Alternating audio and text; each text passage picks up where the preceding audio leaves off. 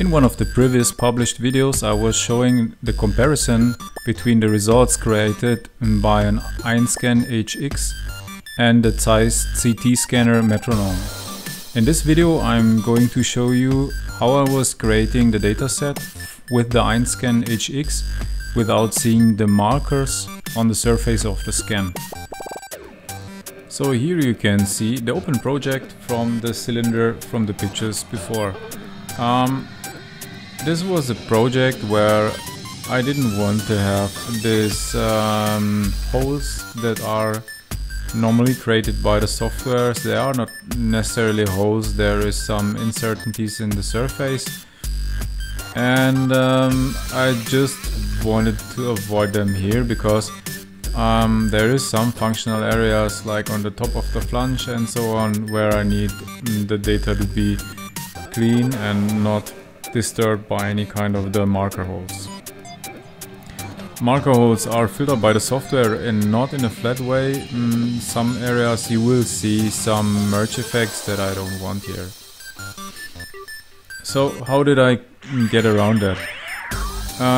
There's different ways to do it, but I will show you today what is the most common or easiest way in my opinion to do it. So you see here there is a lot of marker points on the cylinder, but they hadn't been there on the part. Not so many of them. Actually, these markers that you see here in pair that are near each other, they are the same markers but dislocated. So I was doing it like this, so let's unshow quite a lot of that views that it's clearer. Using project groups is important in this case. So I was doing the first scan, and after you stop the scan with the stop button, generate point cloud, you will have the possibility to opt for creating a new project group. So I was scanning the first scan, was naming it top view because it was more or less scanned from the top of the CR250 cylinder, and I finished the scan with additional views of all the areas that I was interested in, not dislocating the markers so far. And after I finished with most important areas, there was, let's say, some area I had created a scan for in the outlet port that is quite deep to capture more inside there. I was creating a new set of scans, in this case project groups, with dislocated markers. That means here it's written this, that I know what is meant. I just will unshow what is not so important in this moment. I created more or less the same area like in the top. I didn't take so much time on it. Like on the first scan you see there is a lot of holes in that scan, but it's not needed. I just dislocated the markers like you can see here.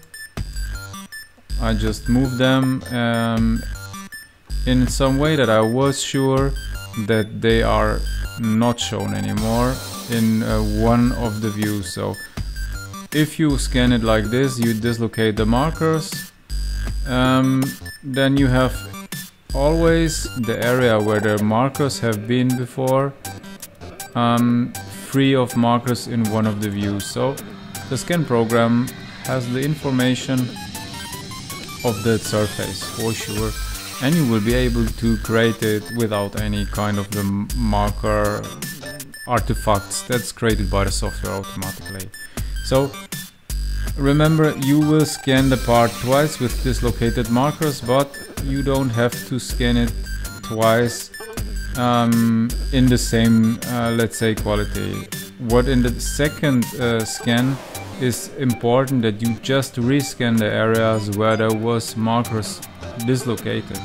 So it's not the double amount of time, for sure not. You will be easily make this in a few minutes more, and you will have the surface that you will see later on.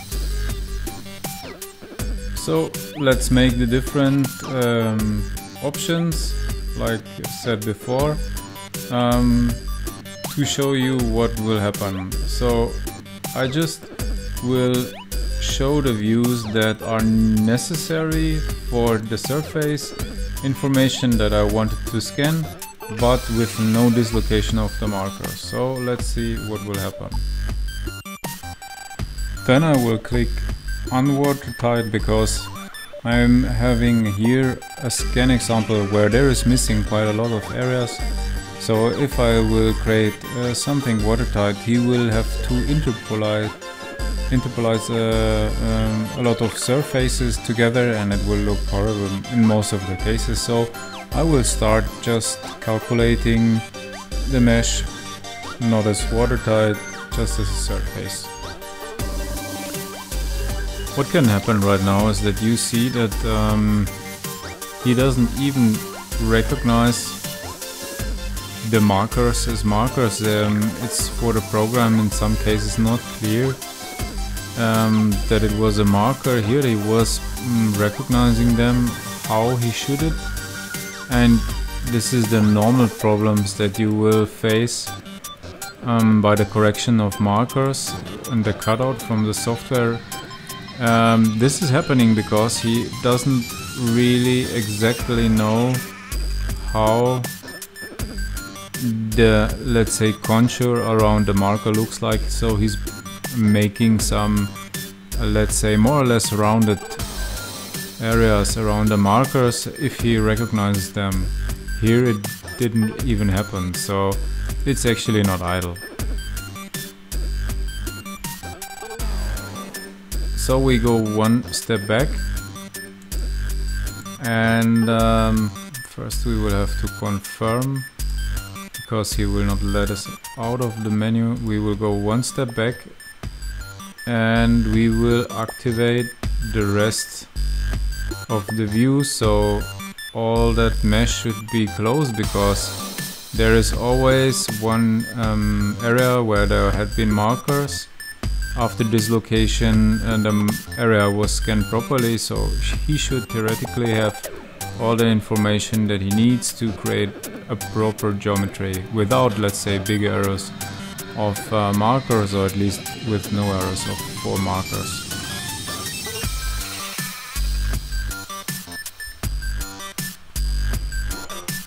And here we are. After closing that holds with an additional set of scans in the areas where the markers have been dislocated, I would say it's quite fine. It looks really, really good. There is in some areas some very, very small rest of the edges, seems like. Here you can see it as well. I was using this model as well for that comparison video with the CT scan font size. So there is